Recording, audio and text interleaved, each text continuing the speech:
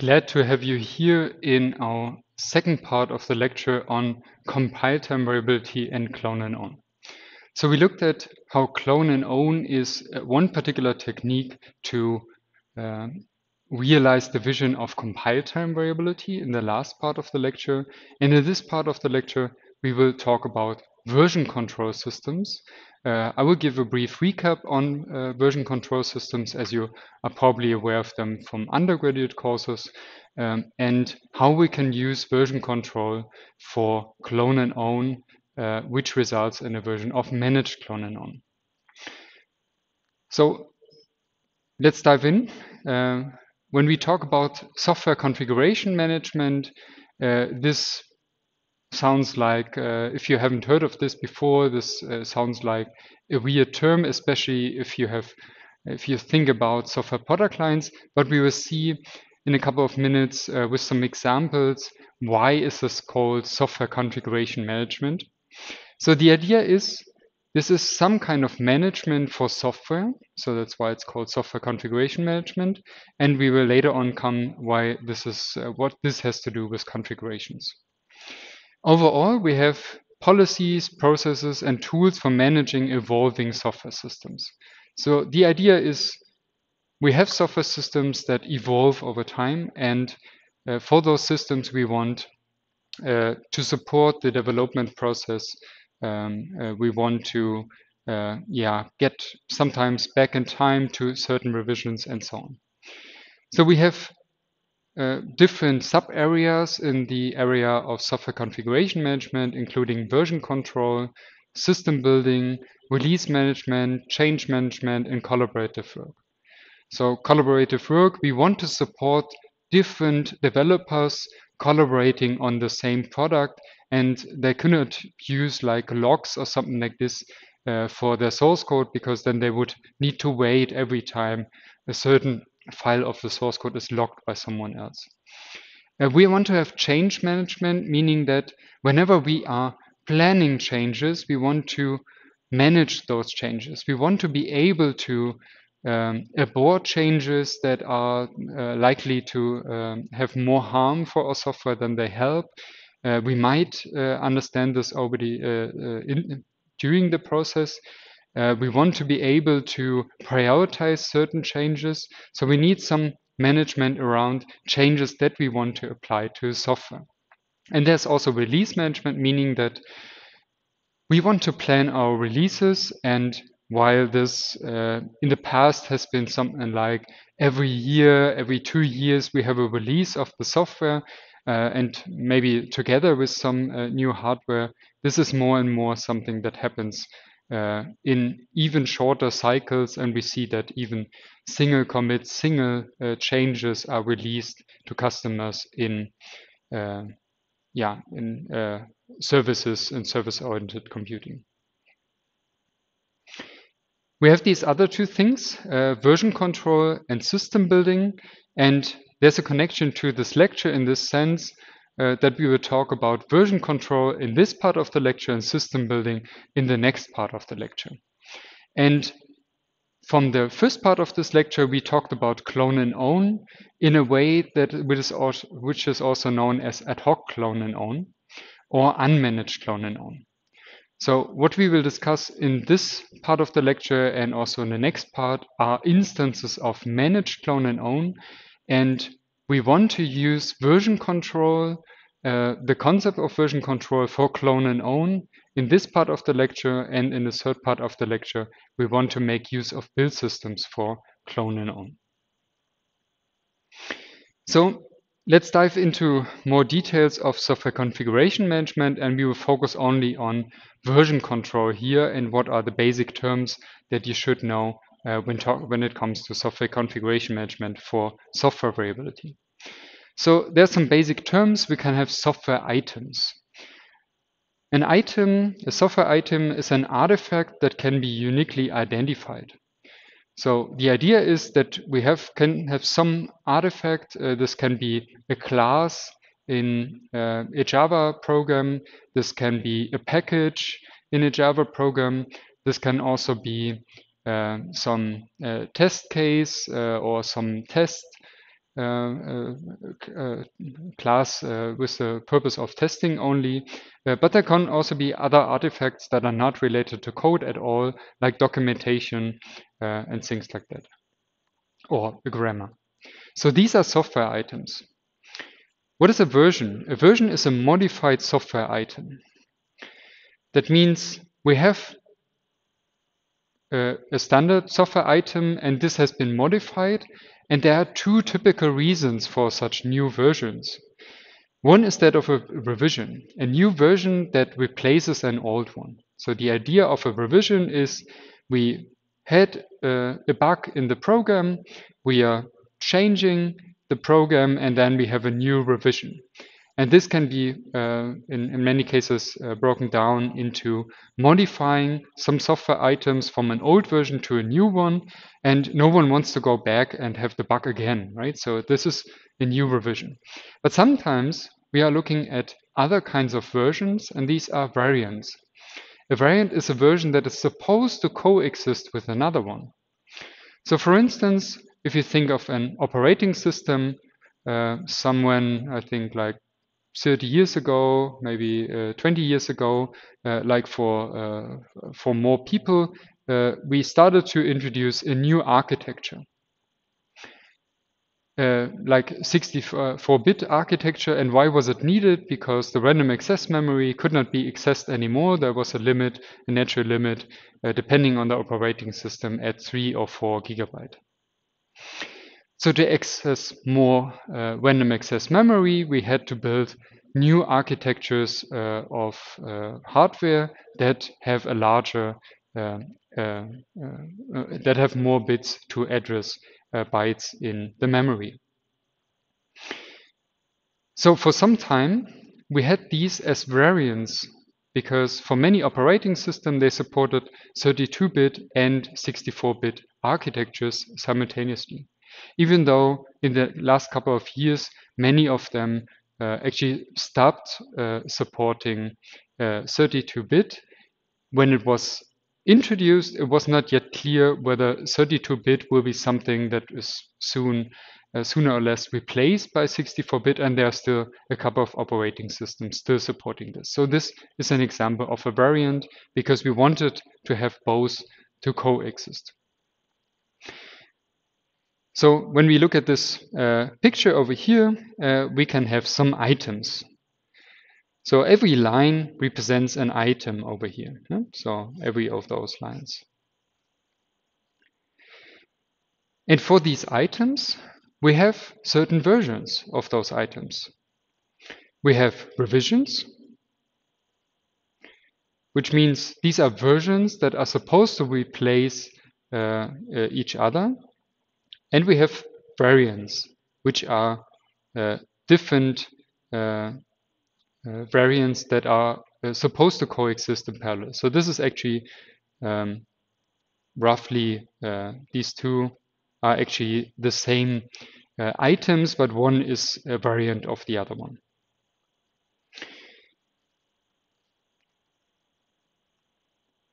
So what we can see from the next animation, from the next picture, is that we actually have more terms that we talk about, and one of them is configuration. So a configuration is a set of software items that together form a functioning partial system or a functional system. So in a graph library, you could say that the graph library itself is a library, so it's probably later on used as in a larger system, in a larger software. But still, a configuration of that software, of that library, is a configuration. So this means we have a certain item, we might have a certain class over here, we have another class over here, and having those two classes together is a certain configuration. And then we might have another configuration that is again supposed to work, and this might be the following. But it could be that something else is not a configuration. So for instance, this. It could be that we are making a change to both artifacts such that they work together, but they will not work together when we only update one of the artifacts, in this case the second artifact, but not update the first artifact.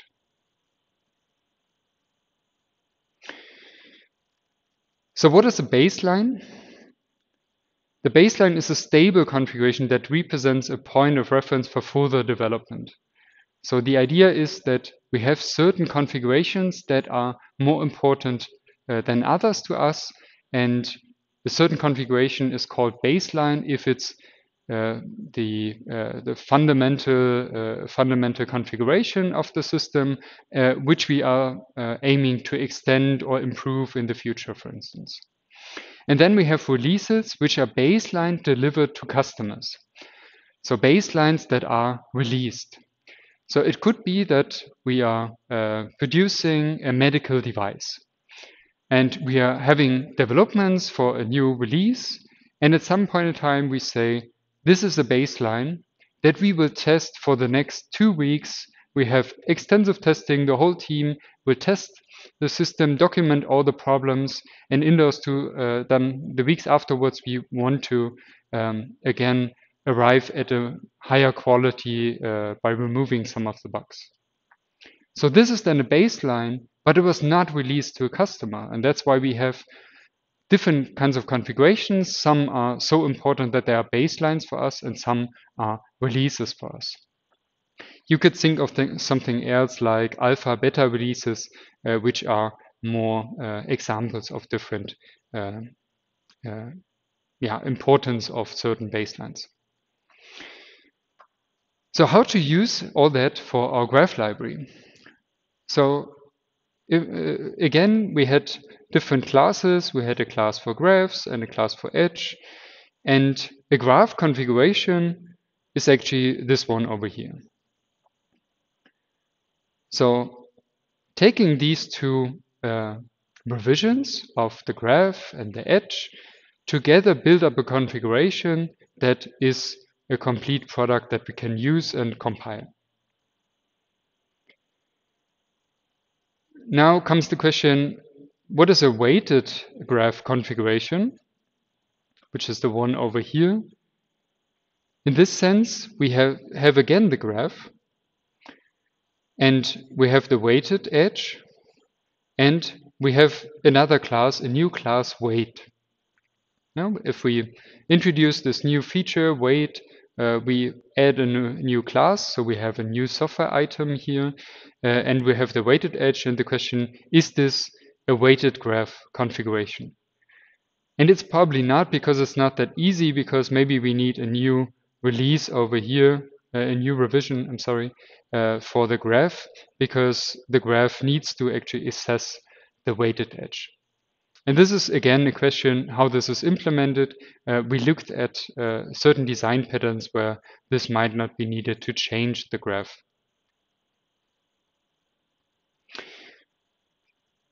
So when we talk about version control systems, this is typically tool supported. This is a tool supported process in terms of version control systems. So version control is a more general concept of creating different kinds of versions of the system and manage those versions, being revisions, but also variants.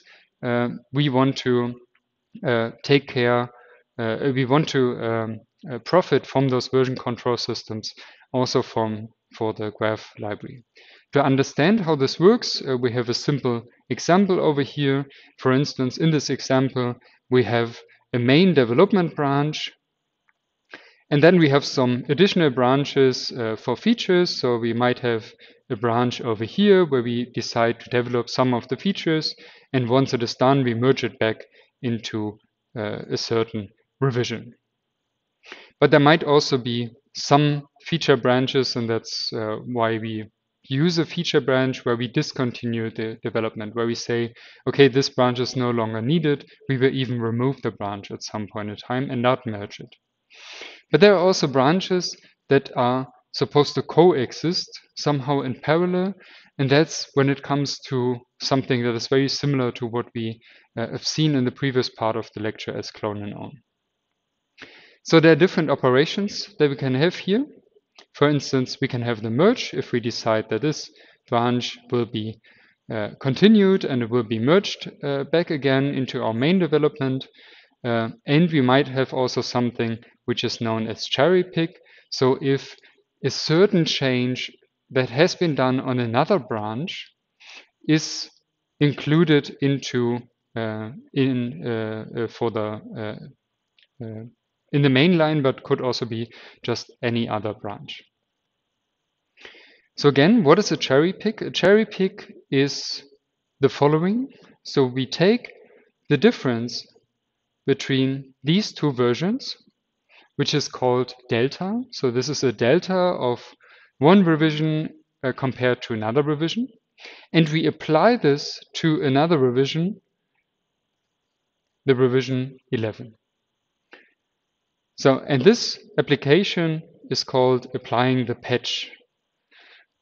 And overall, what this means is that we take some changes, could be several commits, but in most cases, we will just look at single commits, single changes, and we want to understand where they are and how they can be applied to a different branch. In contrast, what is more commonly used during development is a merge. And whenever we talk about merge here, we are actually meaning a three-way merge. What does a three-way merge mean?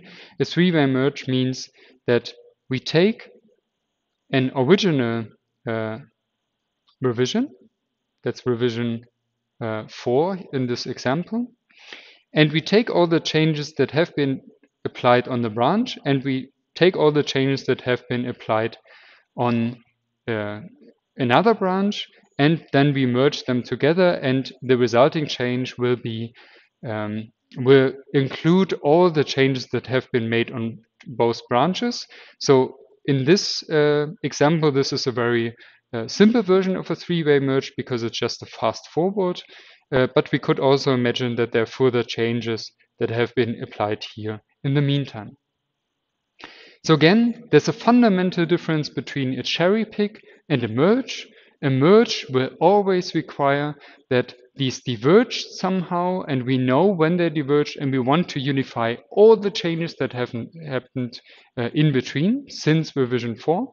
And a cherry pick means that we want to apply just a single patch, a single change to another branch. So how to use version control for our graph library.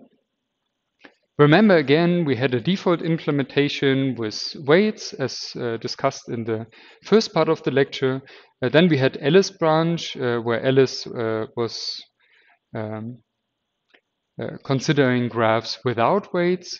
And we had Bob's variant which had colored nodes in contrast to Alice branch. So how can version control already help for this setup? So when we come back to our example here with these two Lego figures, we can see that something changed in the meantime. So we have another variant over there that you can see. And the question is, where does this variant come from? So in the ad hoc clone and own, we will not use any tools. So it could be that the source code is distributed via file server, file sharing server. It could be that we send around zip files via email. And if you think who would ever send source code as zip files via email, in one of the first master theses that I supervised, this was actually the common practice in the company to send around source code in zip files via email. But obviously, not everyone is getting these emails, so it's always hard to find the most recent version. You will not find all the versions, and we want to find all the versions, but we also want to understand how they are different from each other and what emerged from which variant. So to speak graphically, we might have had this variant in the beginning, and then we've had a change, and then we've had another change. and we can recognize from the version control which of the versions has been produced from which other, which changes have been applied since then, and this is what version control can give to us. So the question is, how does Eve work? How does Eve fit into this picture? And it's a bit more complicated because Eve wants to have weights and wants to have colored nodes. So, and the question is, does a merge work for her? And the answer is no, a merge does not work. If I would take, a merge is not even applicable in this case because it's just a fast forward. If I would try to merge these two products, it would actually result in a product that looks like this. Why? Because a merge simply takes all the changes that happened since we were branching and considers all the changes. So it will also take the changes into consideration that happened here when Alice created the new branch and removed the weighted edges.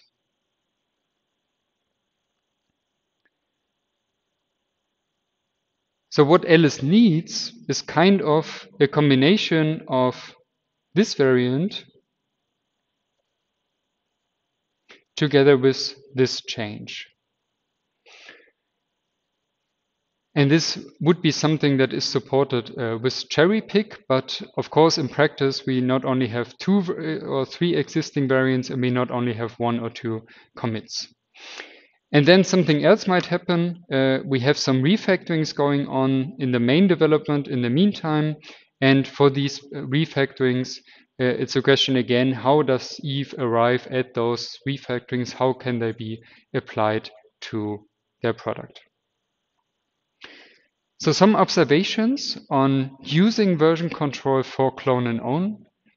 First of all, it's a kind of managed clone and own, and opposed to ad hoc clone and own as we discussed in the first part of the lecture. So when we use version control, we have some tracing. We understand which version has been forked by which other variant and which one has been merged at some point in time in another variant. So this means version control allows us to keeping track of revisions, of variants, of different versions and provide some provenance. So we can later on understand which parts of the code have been copied in which of the different branches. So whenever we apply and create a new branch, we're actually copying the whole product that we are developing. So the creation of new variants is partially supported by merging of variants, but we already see that this will not always work. So for Eve's case, this will not work because the merge will actually still have no weights in there. And propagating of changes between variants is somehow supported by cherry picking the changes, but this is a largely manual process, so there's a lot of work that needs to be done. If you think that large systems may exist in 10 different variants, and if we look at these 10 different variants, they might have 100 commits a week, and you might need half of them, but you don't know which half of them, and you don't want to actually apply cherry picking in all those cases. However, so the versioning is typically limited to entire systems. So we have the complete branch, and it would need, of course, we can have different projects, different parts of the project with different version control, but in general, a branch just supports creating a complete copy of the system. And this was actually different in the first time for the first version control systems. So systems like CVS and earlier systems, they even supported versioning of single files, but there was another problem, how to identify a certain configuration, and that's why the whole theory of version control even emerged. And we have no flexible combination of software items, so it's not that easy to say, I want to have the weighted edges from this branch and I want to have something else from the other branch. So what are advantages of clone and own with version control systems? We have well-established and stable systems. Version control is used for software development anyway. There's almost no software development that is applied without version control. So version control is state of the art. It is known. It is used. So we can use the same tools, the same methodology now also for our clones. It's a well-known process, so people not only know how to use Git and SVN in the old days, but it is a well-known process behind this, and there's good tool integration. So every IDE has support for Git. There are also a couple of disadvantages. We have the development of variants and not features. So basically, we copy complete variants. We cannot copy and select features. We have no flexible combination of features that is directly possible. And we have no structured reuse. It's just copy and edit still, as with clone and own. And merging and cherry picking are not fully automated. Right? I cannot simply say I want to have the variant except for those changes that Alice made, for instance. Okay, so we've seen merging and cherry picking somehow supports clone and own, but not completely. Now, the question is, when we have so many drawbacks of clone and own, shall we use no version control at all? And here's a quote that I would like you to read.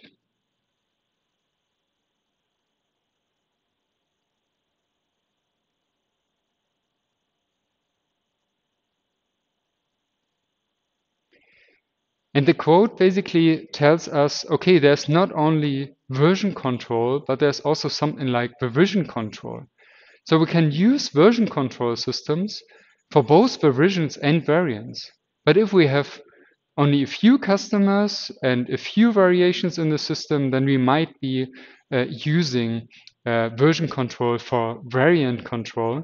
But for revision control, we always want to use revision control on the systems, and this kind of distinguishes that version control has two parts that what it is used for. It's used for revisions, it's used for variants, and for variants it can only be used or should only be used if we only have a few variants. So in the second part of the lecture, we will talk about software configuration management as a traditional discipline in software engineering for managing the evolution of variability-intensive systems.